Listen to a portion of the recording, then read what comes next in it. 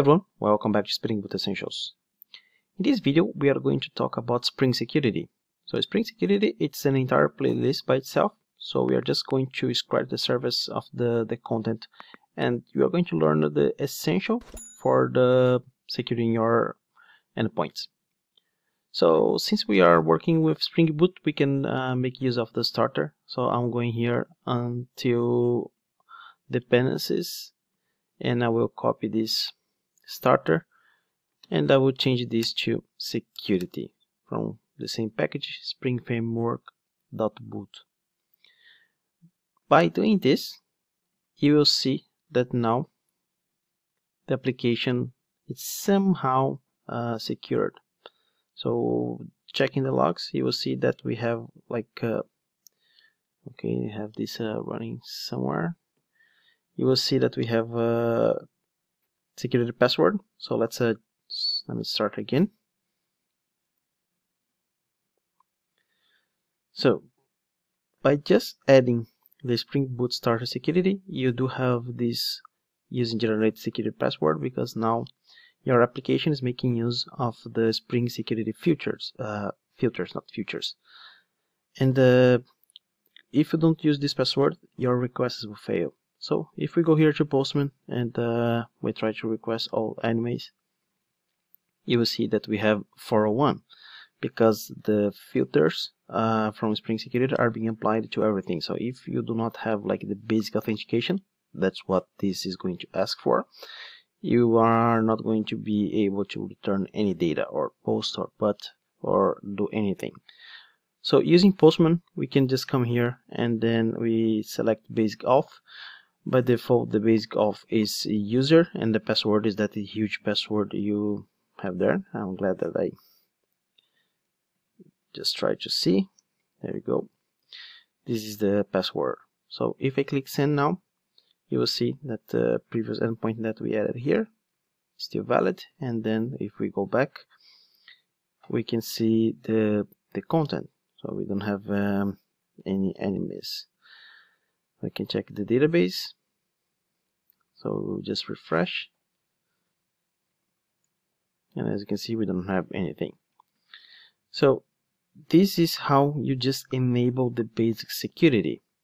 But what if you would like to add your own user? So let's add one in-memory user here, so we can define some custom password and username. Let's create a new package, and this package will be called config. And you can create a new class, and this class will be called security config.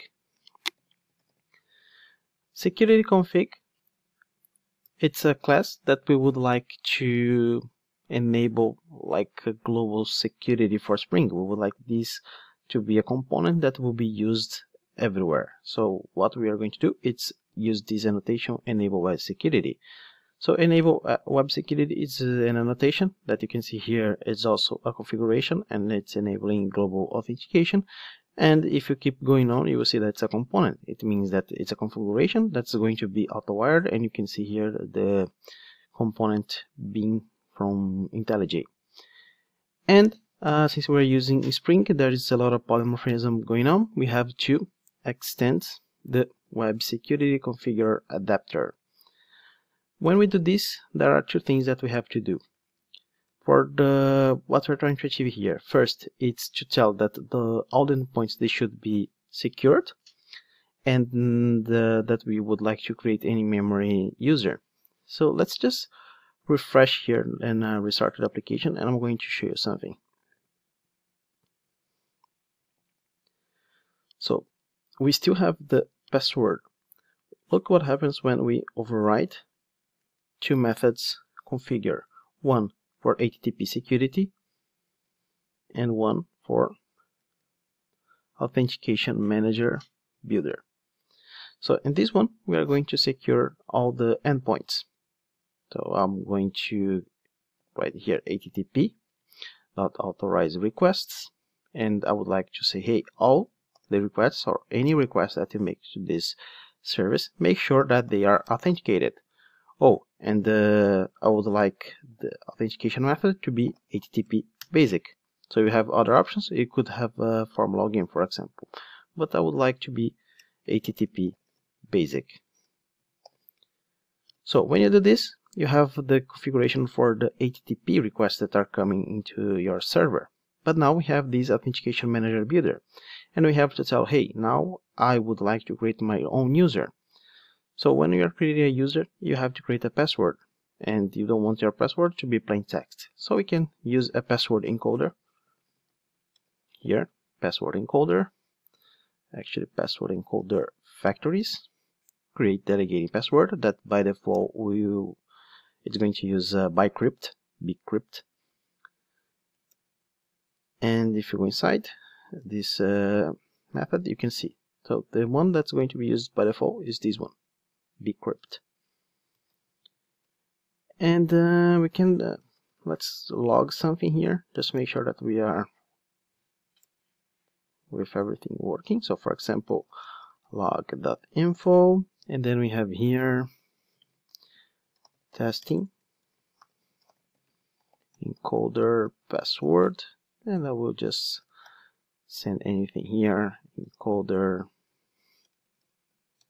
dot encode, and I will just give anything. So now with this we should see a different log.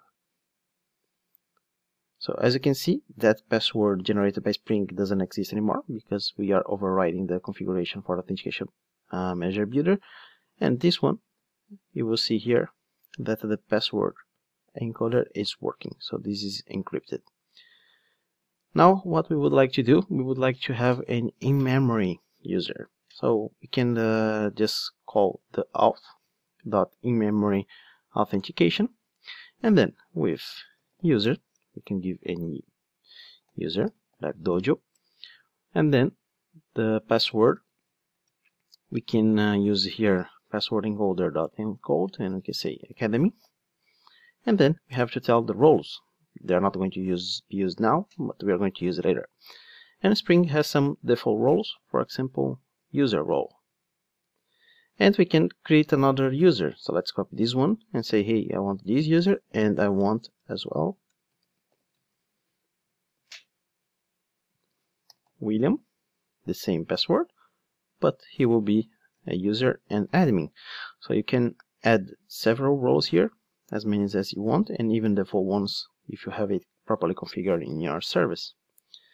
Okay, now I will restart the application.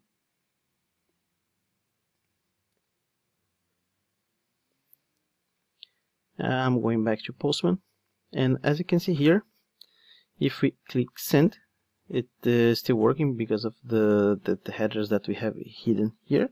So we have this basic. Let's remove this header. Just go on cookies, remove the entire G session ID.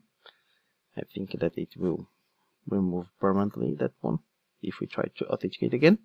Okay, now we have 401. This is what we were looking for. If we try to use with this user, it's not going to work anymore.